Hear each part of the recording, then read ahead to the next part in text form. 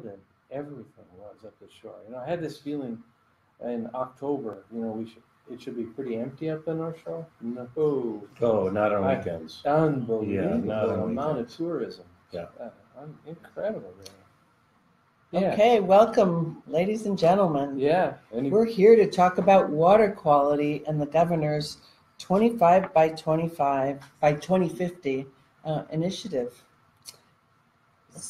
And I'm John Downing. I'm director of Minnesota Sea Grant, and I'll tell a little bit about myself and some of my things that I really am interested in about water.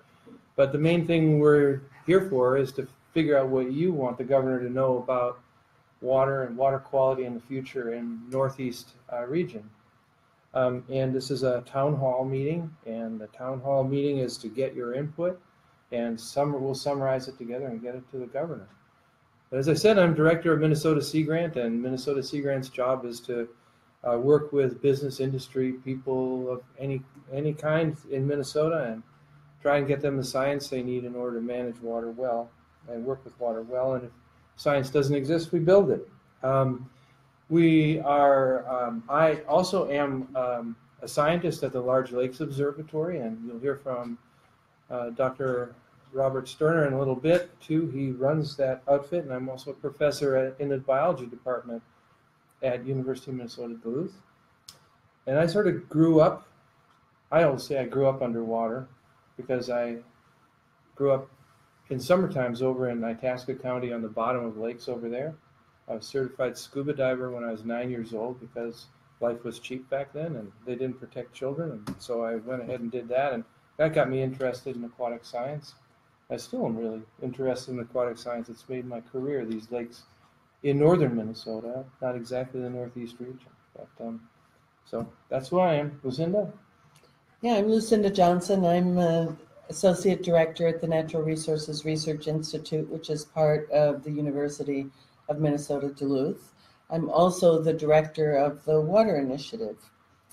I've lived in Duluth for 30 years, but I grew up in San Juan, Puerto Rico, and as an island, as our president just reminded us, island nearly 1,000 miles from the mainland, I grew up surrounded by water, ocean in one sense, but also some of the most pristine and also polluted fresh water I've ever experienced. So I grew up interested in water, but I became interested professionally after I took my first job at the Illinois Natural History Survey in Champaign-Urbana.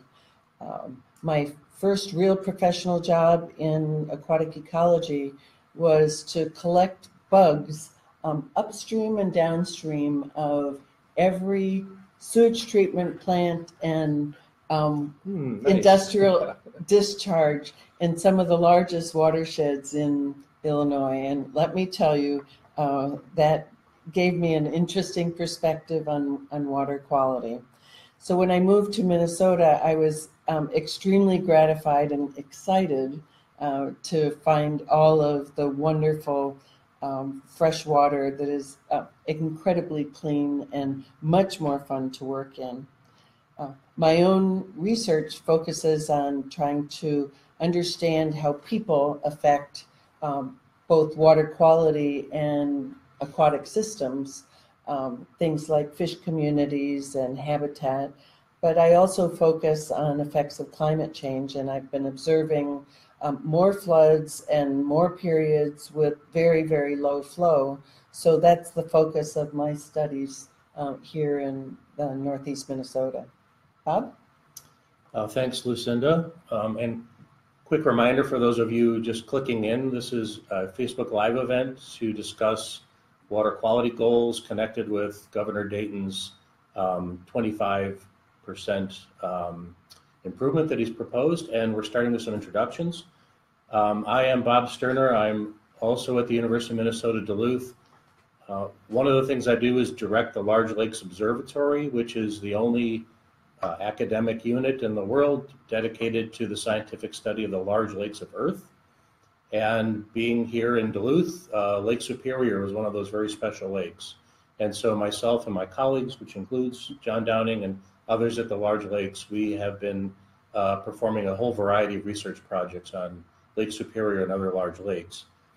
I come to this also, like my colleagues here at the table, I was interested in water kind of as long as I can remember, and eventually did a PhD in biology at the University of Minnesota Twin Cities. And I was there from 1980 to 86. And during that period of time, I undertook my first Lake Superior research cruise. And my career went in a variety of directions, and I came back to Minnesota in 1993 as a professor and a limnologist, someone who studies lakes and inland waters of all kinds.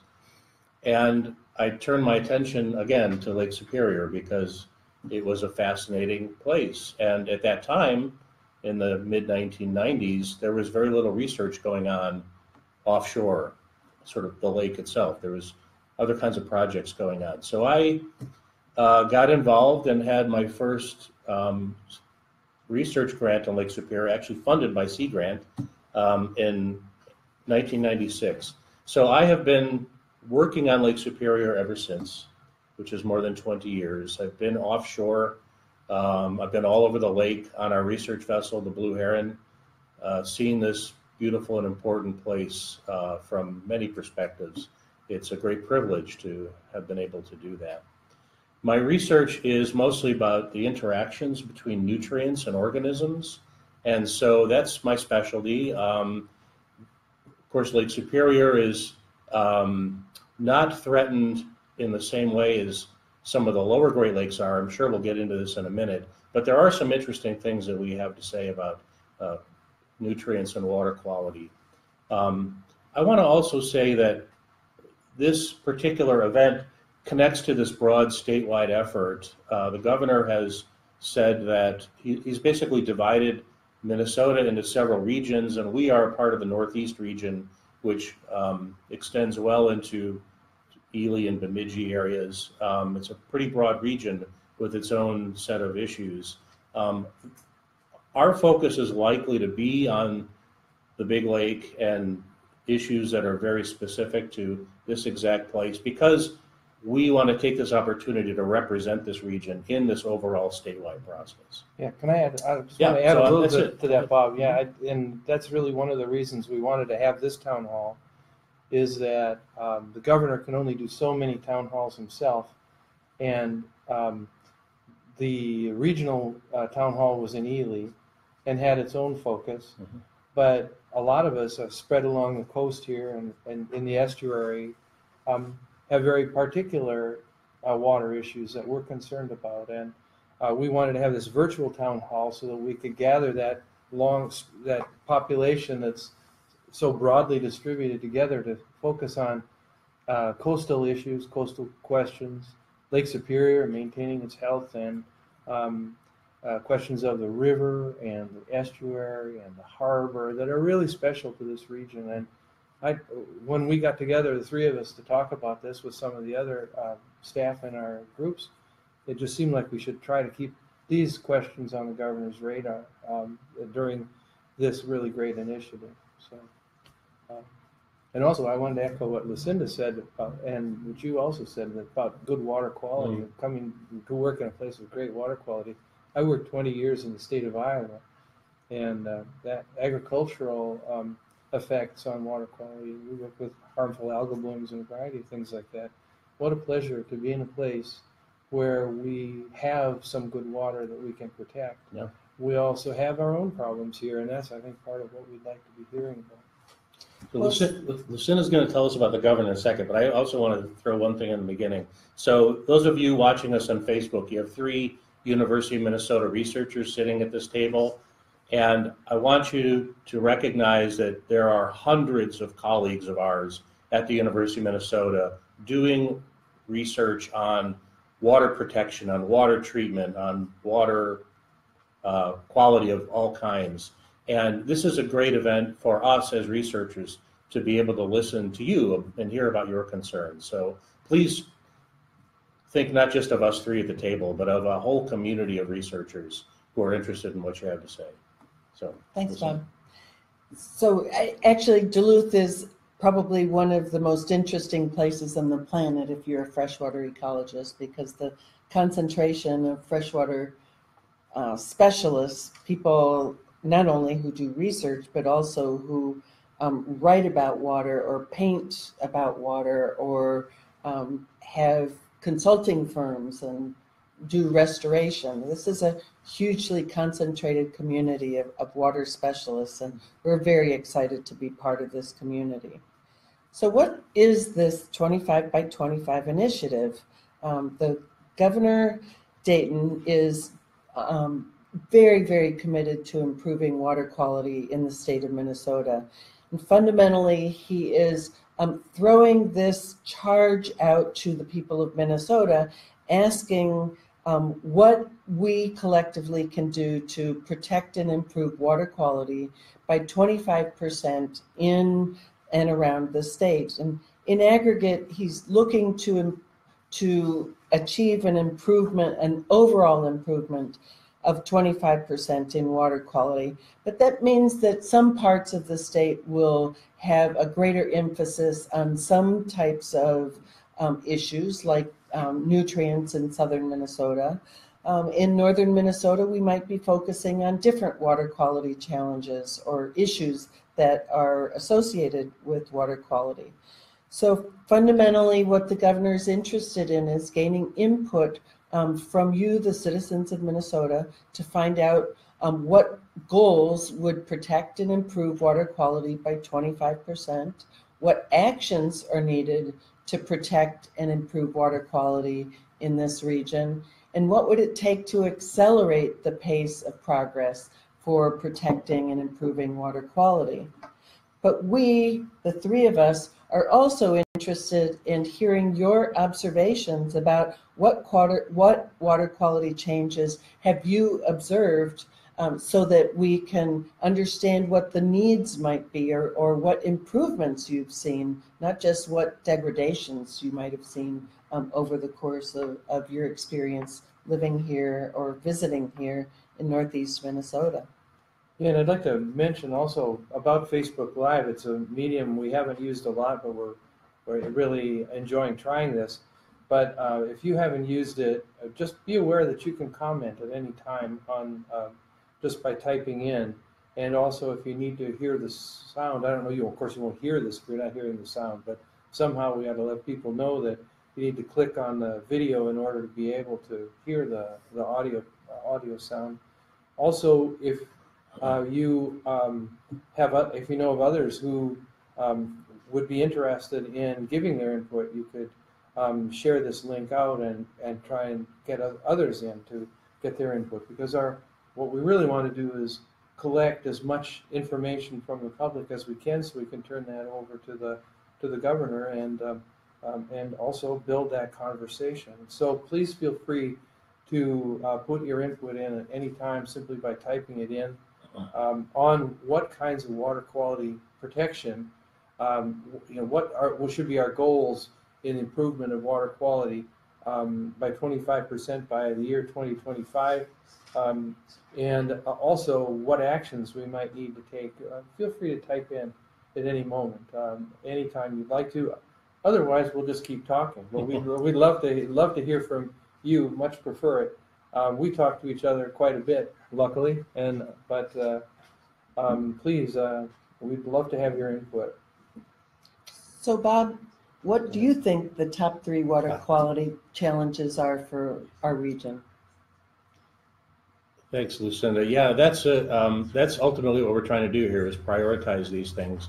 I think as context for that, we've already hinted at the kind of special aspects of water here in this amazing place with forests and lakes and relatively high water quality. Our priorities are likely not going to look exactly like the priorities that emerge from other places in the state. Mm-hmm. The calculus here of how humans and water interrelate in a region like ours is going to be very different from an urban center like the Twin Cities or an agricultural region. that is one of the wonderful things about the state of Minnesota. It's this big, diverse area with 3 major terrestrial biomes, prairies and deciduous forests, and the boreal, the Great Lakes. And so when we as a region specifically think about how to protect and improve, the governor has outlined this goal of a 25% improvement for the state. And we live in a part of the state where human population density is relatively low, but water availability is relatively high. And so what will that look like for us?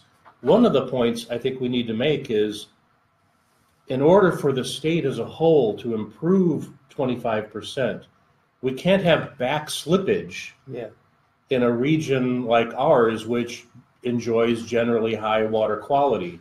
So emphasis on protection, I think, is very relevant to our region. How do we protect water quality in our region?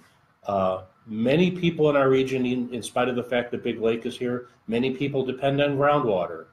And groundwater in this part of the state is not very well described. And how do human actions influence groundwater? There are a lot of question marks about that. I know it's a point you can make probably better than me, John. I look out my window every day at Lake Superior, and it's this immense reservoir of amazing water, but it's not static. It's changing over time. There are things going on in this lake that we've been able to identify. And so we need to make sure that the human actions that we undertake, the policy and the voluntary actions that we undertake, are achieving that protection. Examples include sediment load. So sediment can be a big local problem. The Knife River project in Minnesota is a good example of this. Attempts to manage stream sediment load, in this case to protect especially a particular kind of trout. But managing and maintaining these local projects, either for improvements or for protection, is really important. So the last thing I want to say about this, and another thing which is a different calculus than many of the things that will come up in the 25 by 25 conversation, is one of the major threats to our region and Lake Superior is the very big, very diffuse problem of climate change. This is truly a global problem, and Minnesota needs to do, in my opinion, everything it can to contribute to the solution to that problem. But it is a major challenge for Lake Superior, something I hope we'll get into a little later in this conversation. So I'm not sure I have a clean list for you, Lucinda, but managing sediment, getting a better understanding of groundwater, and being part of the solution to climate change are certainly up there on my list. Yeah. Isn't Lake Superior warming faster than most water bodies on the planet right now? I think Jay Austin did some terrific work on that.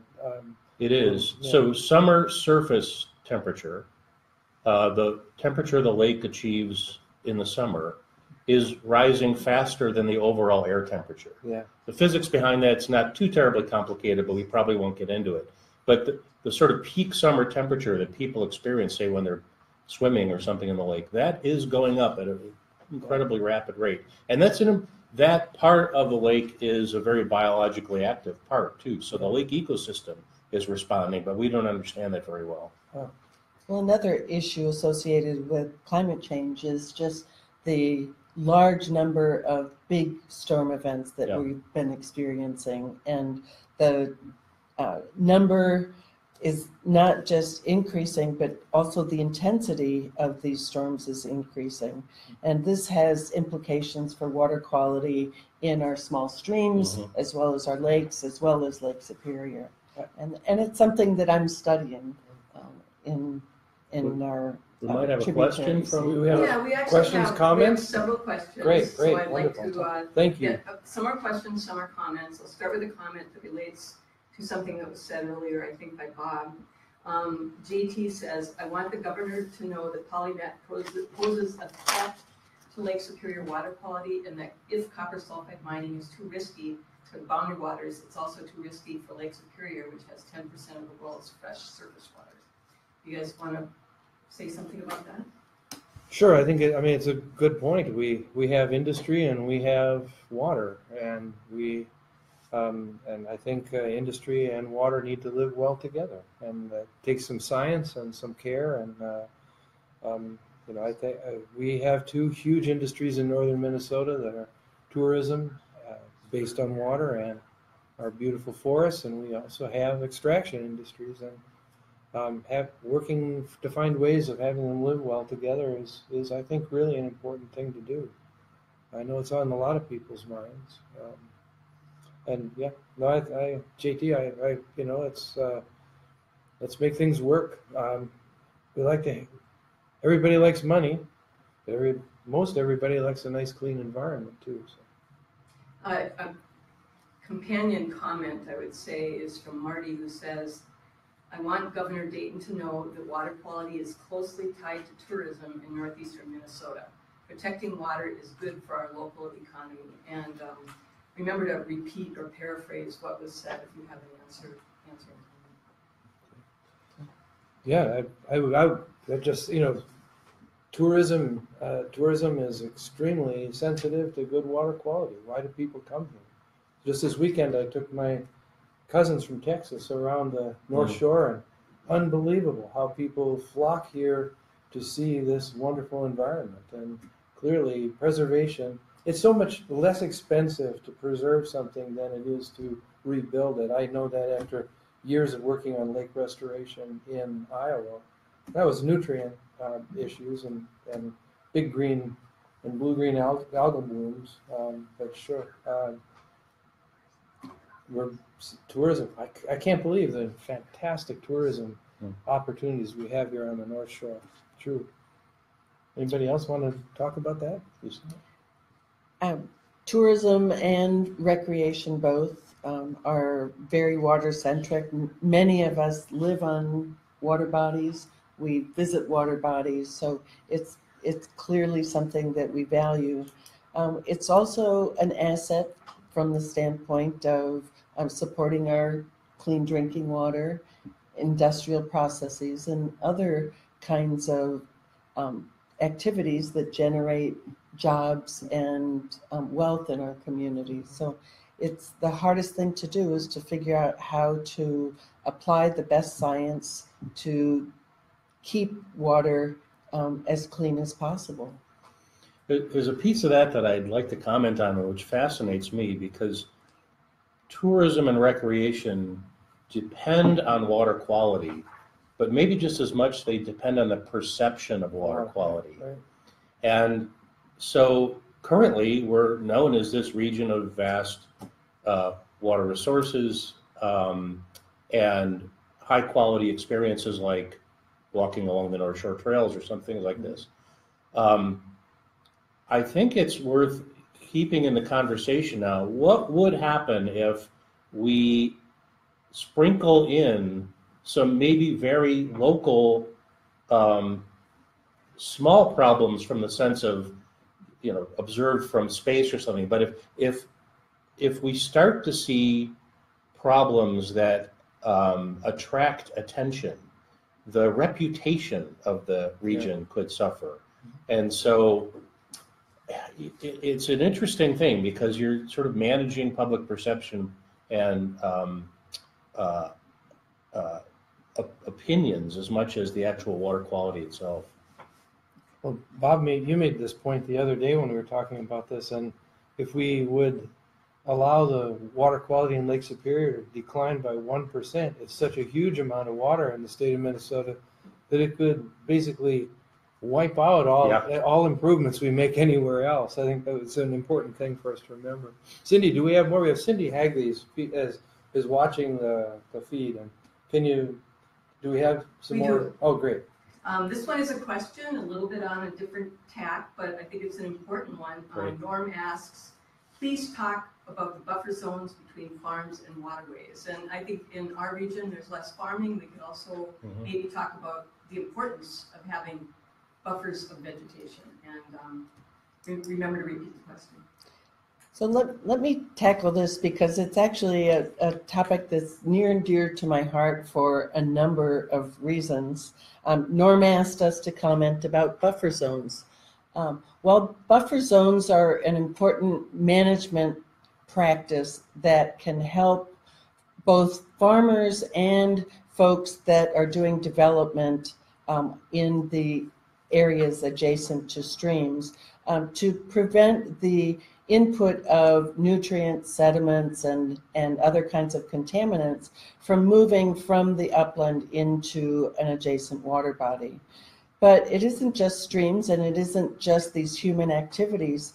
Buffer zones are also important for shading streams in order to keep water temperatures from spiking too high in the summertime. And that's one of the ways that we help to mitigate climate change impacts. So in Northeast Minnesota, where agriculture is not a dominant land use, we're really concerned about water quality degradation from the human activities that take place in the vicinity of water bodies. And that can even include recreational activities, things like using ATVs in the areas right next to streams. Those can contribute to erosion, which contributes to degradation of water quality. So buffer zones are important, not just in southern Minnesota, but as a management tool. It's a relatively inexpensive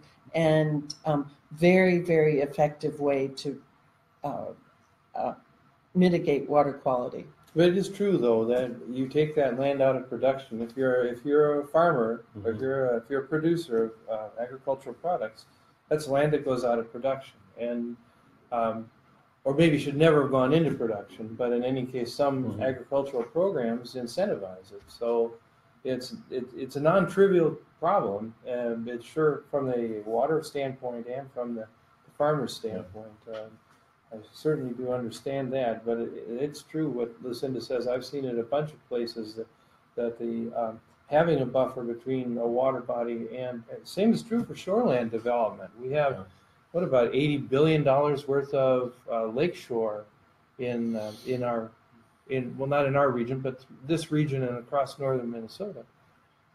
And the quality of the price of that property depends a lot on the water quality, and the water quality will decline if you don't leave those buffers. You have erosion and phosphorus loss and a bunch of other stuff. I do want to make 2 quick points about this. It's a great question. We're talking about the importance of buffers, and it is a big dominant issue in southern Minnesota and farmland. Less so in our region, but even here in Duluth, Miller Creek, which its headwaters are essentially up somewhere around Miller Creek Mall. I can't remember exactly, but it's channelized and it's impaired for trout, and many of the same issues about what do we do with private land alongside this creek are right here in this region. Right. The other thing to say about this is the research is very compelling that if we increase buffer strips, we will improve water quality. I don't think there's any doubt about that general relation. What's more difficult is the individual landowner would want to know, does my land contribute? If I take my land out of production or do something which may have an economic consequence for me, will that make a difference? That's a much more difficult question to answer. Yeah.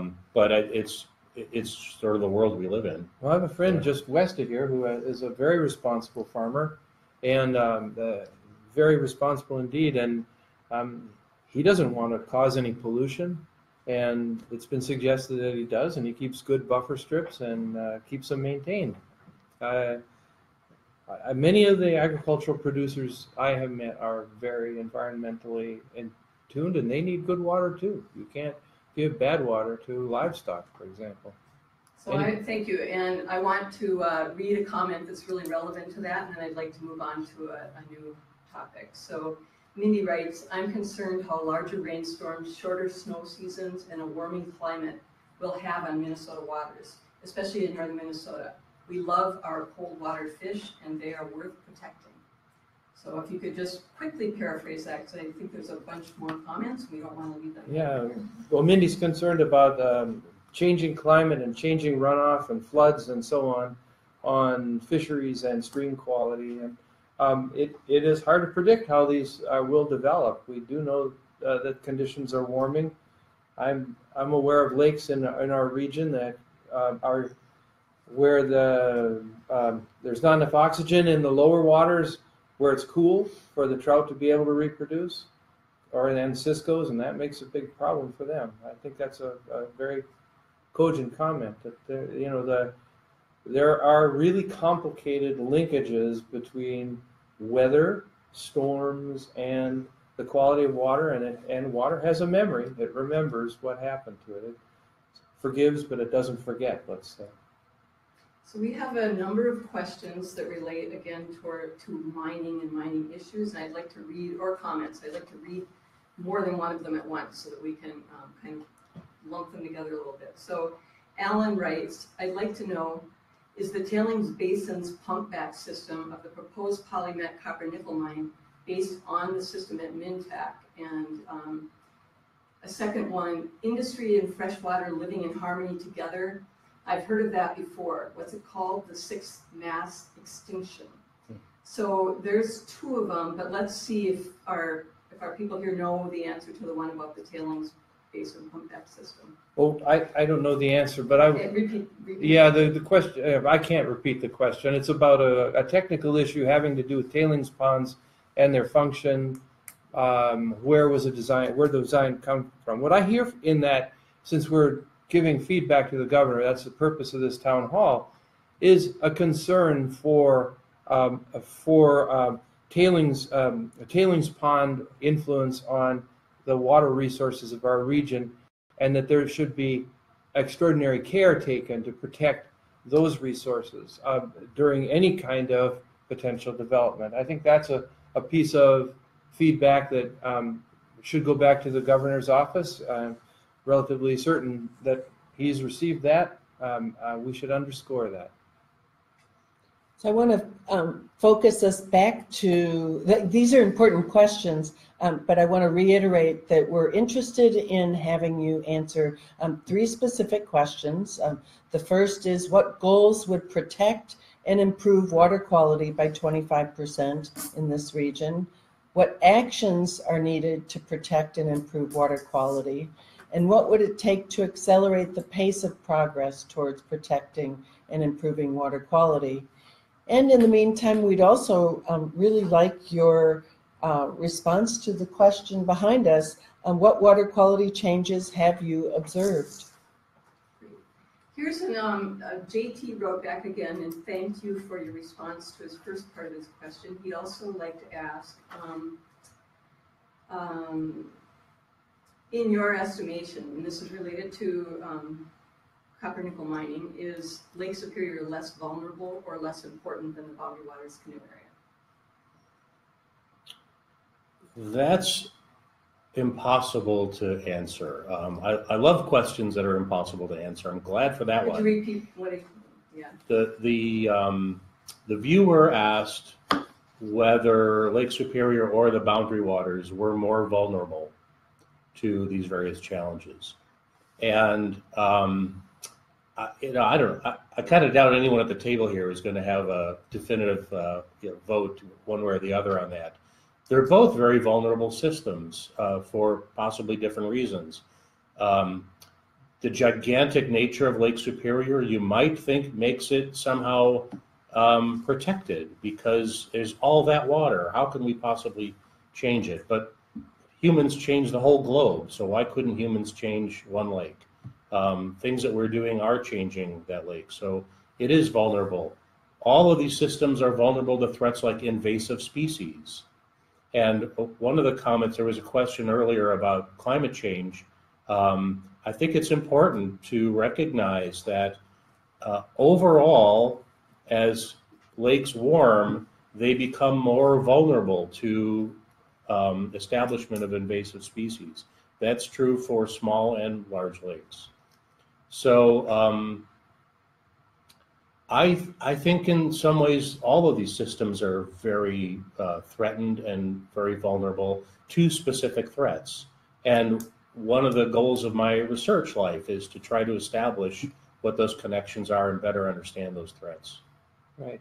You mentioned invasive species. Invasive species are expanding in colonization of Minnesota waters by about 6% per year, which is down from about 12% per year in the past, which it's good. And if we hadn't made those efforts, virtually every water body in the state would have at least one invasive species by now. I was going to, if Lucinda had asked me what my choices for. Yeah, let's hear it. Yeah, well, I'm very concerned about invasive species. The lake that I grew up on and my family's had property on for 108 years has one invasive and maybe a second one. It means a lot to me. That ecosystem is very, very fragile one. It's, again, another one of these sensitive systems like the boundary waters, like Lake Superior. It doesn't have much nutrient in it, and changes happen really fast. And these things like starry stonewort, which is, and they're banded mystery snail. These are, and zebra mussel and so on are really important things. I'm really concerned about septic systems. Bob mentioned groundwater a little while ago. We put stuff underground and think it's gone away, but it hasn't gone away. It's just in the ground. It doesn't disappear. It's just hidden down there. So that's a concern. And how do we protect our groundwater, which I think is the least well understood of our water resources? But geologists, when they talk about lakes, they talk about them as an outcropping of the groundwater. It's just a place where the groundwater sticks out of the ground. So that's important. I think also healthy shoreland and good, just like the buffer strips or buffers around streams. Good shore protection is really important. If you don't do it, you can have a huge effect.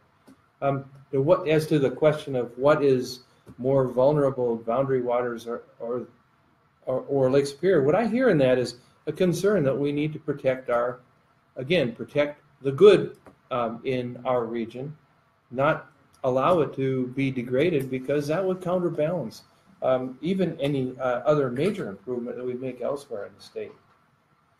That relates closely to a comment by Bridget, who says, if we allow sulfide mining in our region, our water will be polluted, including our drinking water. Is there any research being done on the effects of this pollution on human health? Sulfide or runoff? Well, again, I think, so the question from Bridget was, sulfide mining, will that impact drinking water? And I'm trying to remember the statistics on how much of our drinking water comes from groundwater in our region and how much from surface. Almost doesn't matter because they're interconnected. I think protection of drinking water sources is a very important thing to do.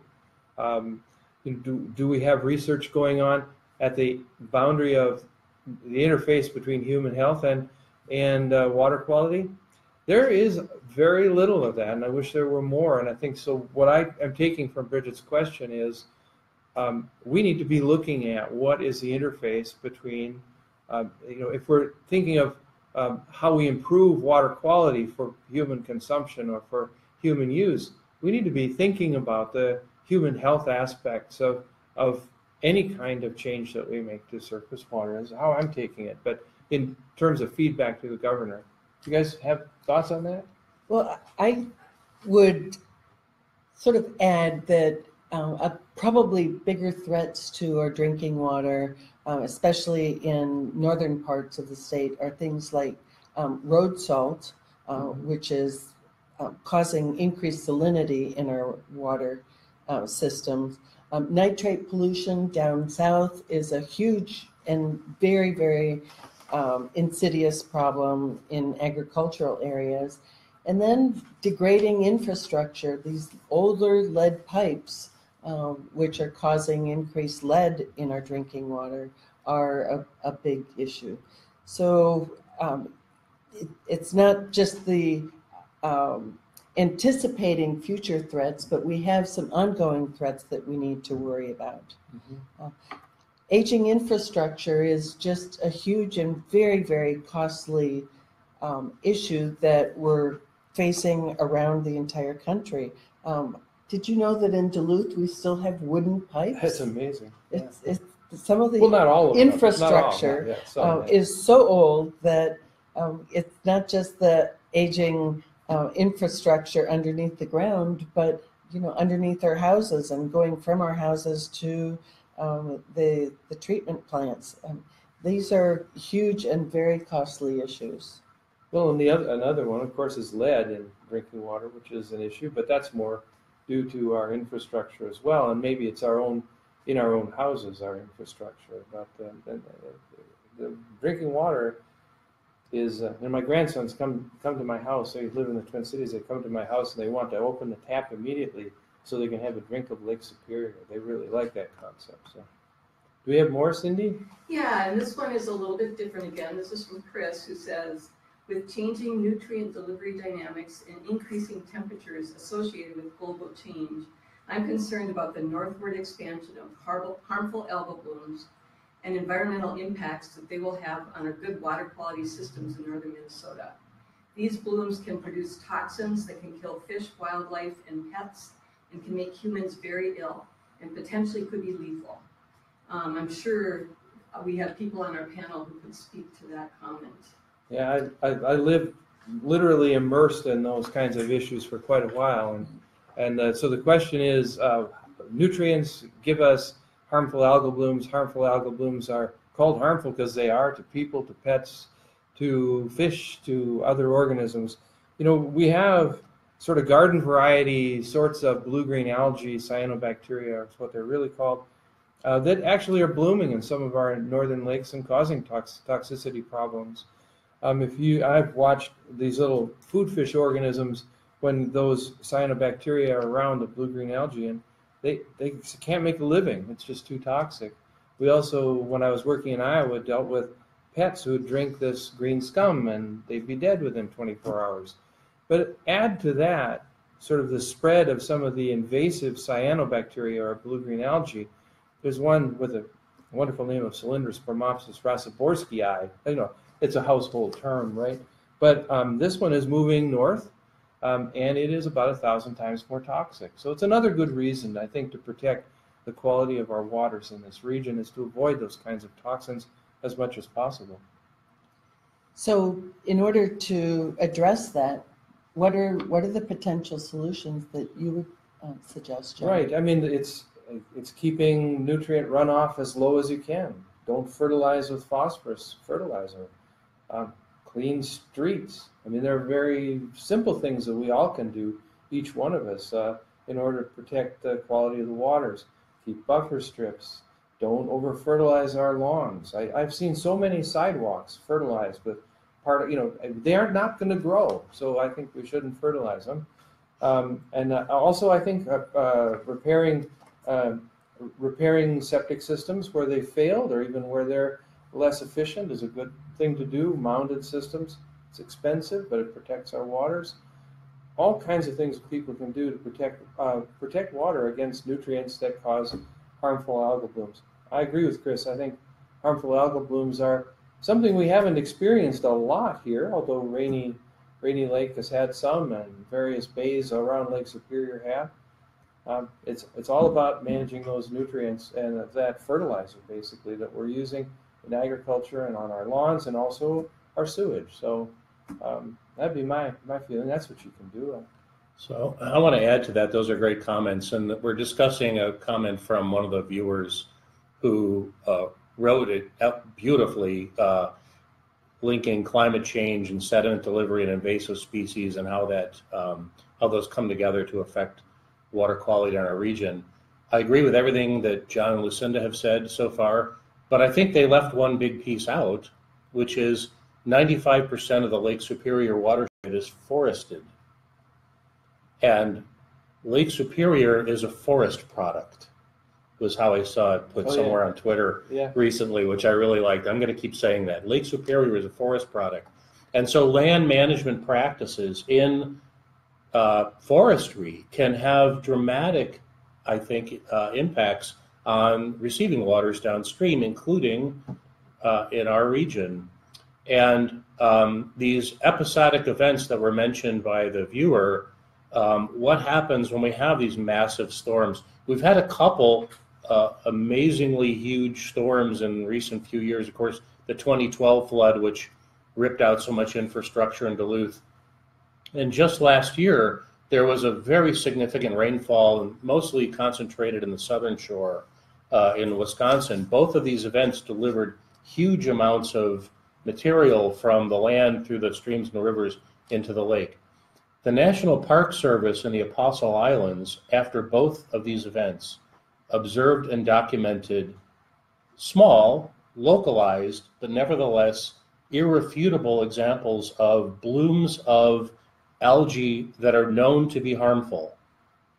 They weren't harmful. Those algae did not produce toxins, but they were the type of algae which can produce toxins. And they were visible to the human observer on a beach. And getting back to a comment I made earlier, what changes would occur to our region if these became regular events? Mm-hmm. They would still be local. We're not going to turn Lake Superior into Lake Erie. But if these local events become commonplace, they change public perception. Yeah.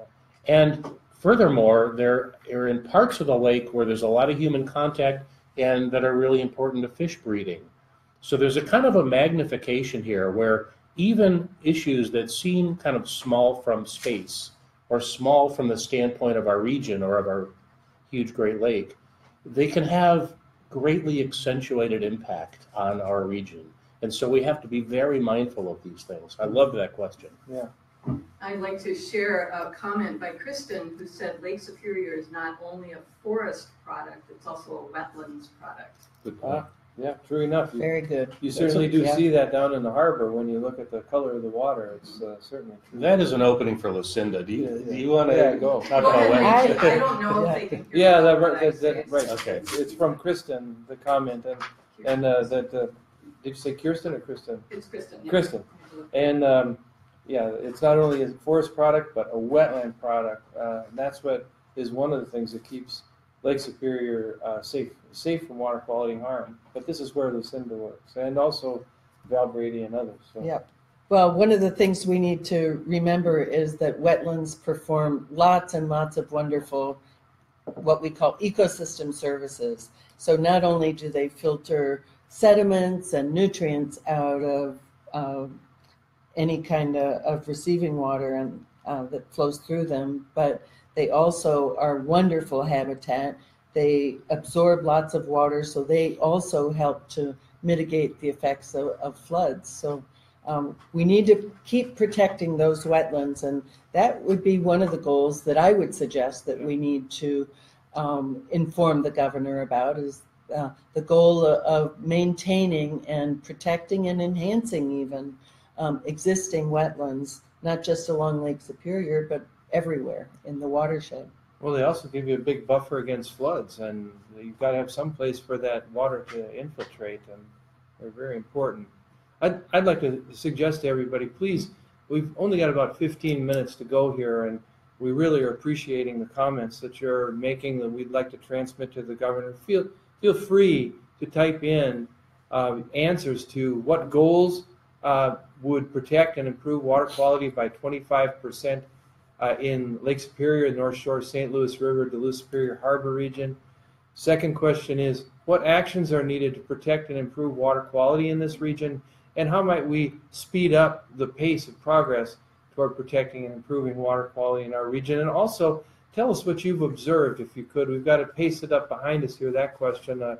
What have you seen in terms of water quality in the Northeast region that you're concerned about or proud of?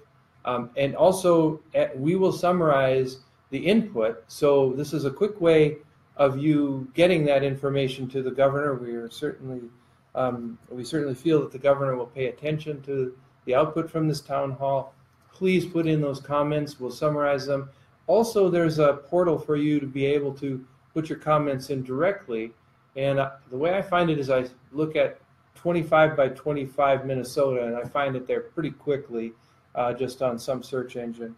But please feel free to type in anything you'd like. We probably won't get to all of these comments.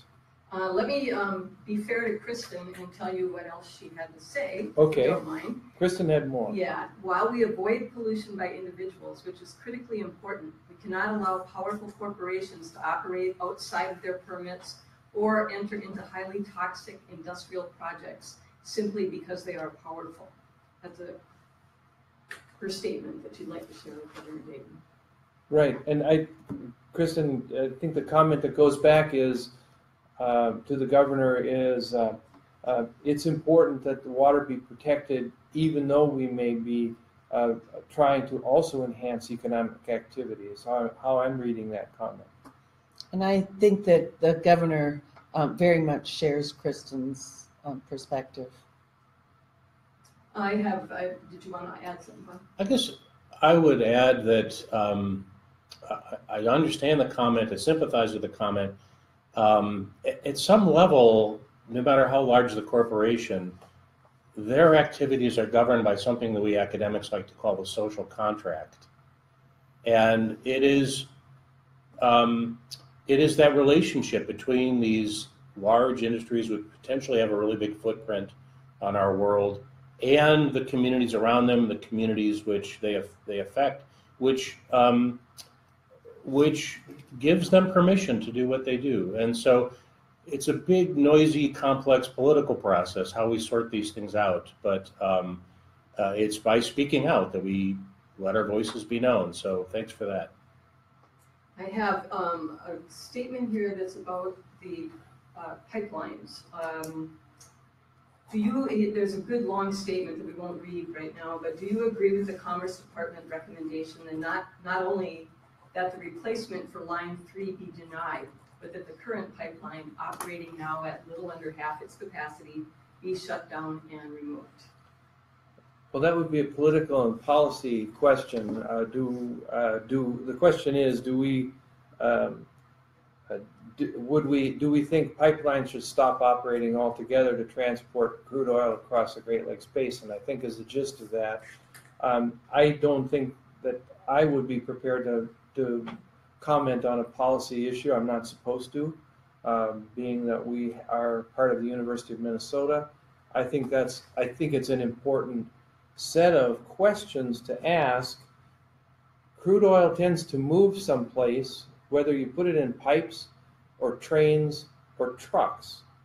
And until we stop using oil, of course, you stop running it one way, it's going to go another way. It's going to move until New York State still uses petroleum that comes from Alberta, then it's going to go through our region in some way. I think that's a very important conversation to have as a region. We've started that in Sea Grant by bringing together industry and environmental groups and policymakers and scientists to try to solve these problems before they become huge.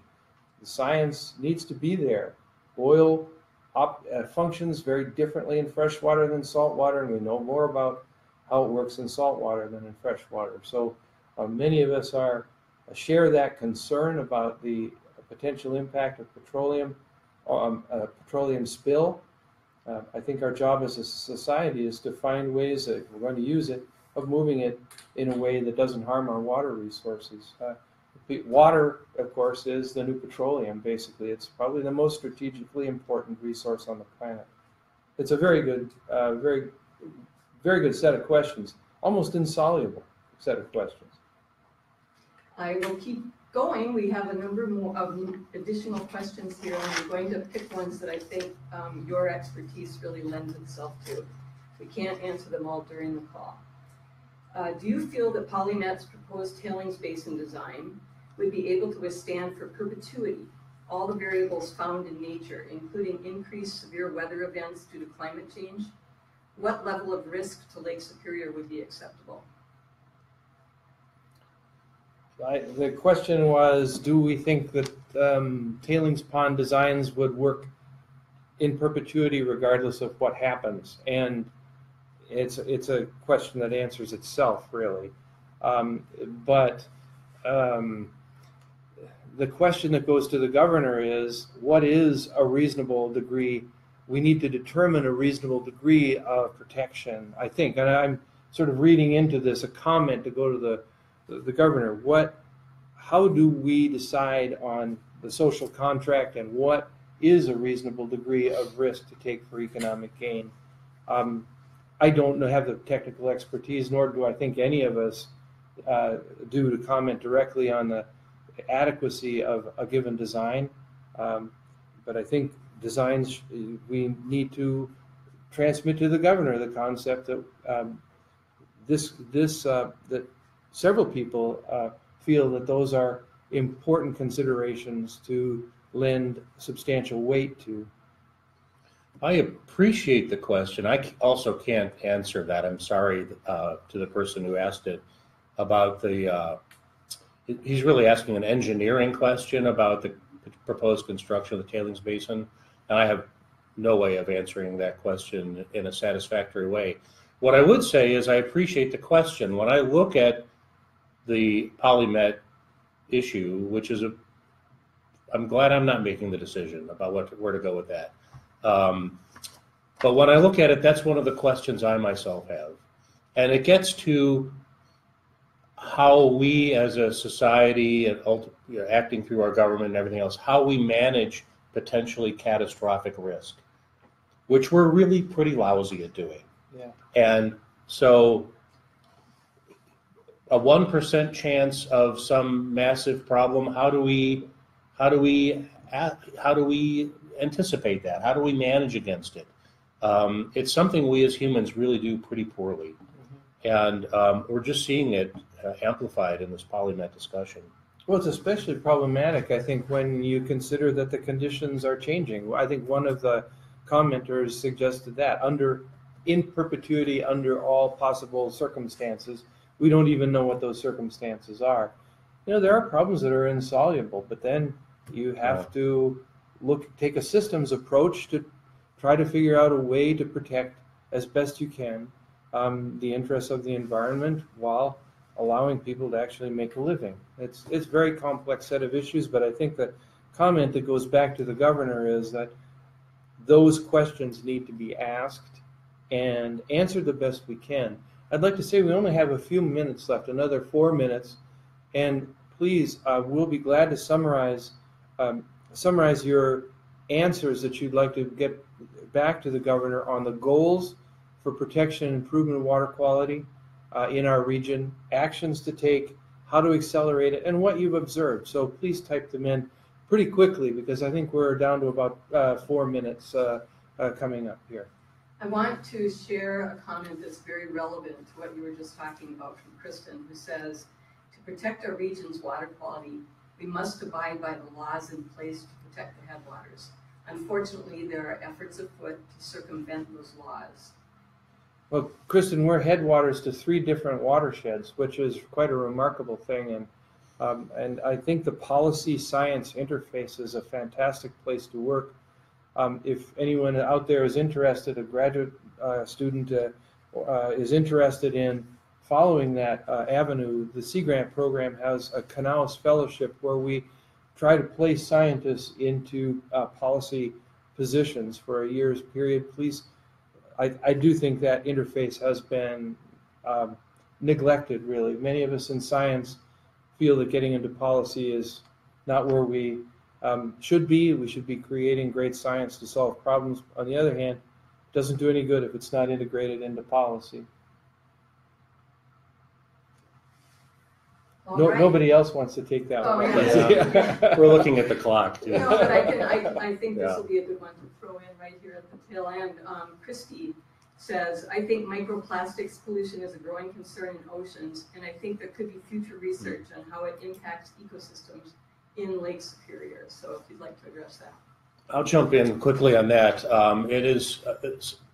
Well, before I answer that question, I know we're running out of time, but I have really enjoyed this experience, and I've lived my life as a researcher, and an opportunity to hear what's on people's minds is incredibly valuable to me. That flow of information from those of you out there watching this who essentially pay the bills for us to do our research one way or another.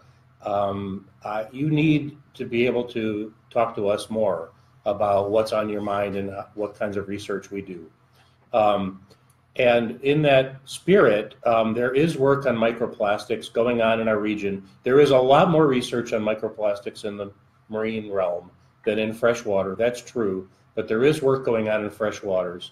There are microplastics in the Lake Superior ecosystem, even far offshore.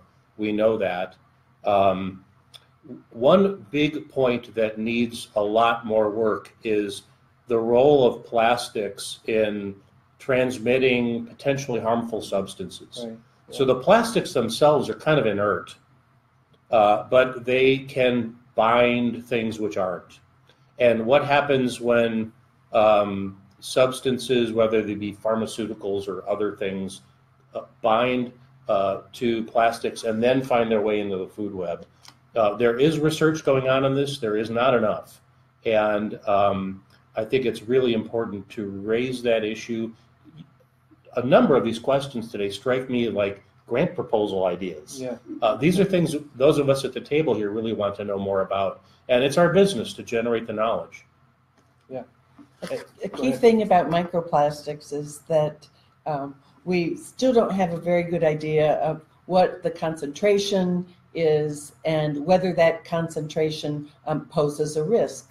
And then thirdly, what are the associated contaminants that might be absorbed to those components, and subsequently, what is the impact on the ecosystem as a result of those compounds? Yeah. So lots of really fundamental research questions that just have not been answered yet. Yeah, even the big pieces of plastic, when they get beat up, turn into small plastics and can be sent through the food chain. That's an area that's expanding pretty rapidly. We're about to close. I think we're coming up to the end here, but again, we'll leave this site will stay open for your comments over time, right? And so please, we need to get a report to the governor by the 5th of October. We want to have it done by the 4th of October. So please feel free to continue. Bring other people to the site. The video will stay. Video of this discussion will stay up on the site, and you can encourage others to put their comments in. We'll summarize those comments and bring them into our report that goes to the governor by his deadline on the 5th of October. And I'd like to say that I've enjoyed this experience too. It's a chance to be in touch with a broader community, and it's hard when you think of the North Shore because we're spread out along a long distance, and I really have appreciated the very thoughtful input that we've received, and appreciated everybody who jumped into this conversation. We all worry about water and care about water. It's probably the reason we live here, right? And the reason we can live well here. So I'd like to thank you. And likewise, please, thank you for your time. It's hard to take time out of everybody's busy day. We appreciate the fact that you took an hour out of your busy schedule and participated in this great discussion. We look forward to submitting your input to the governor.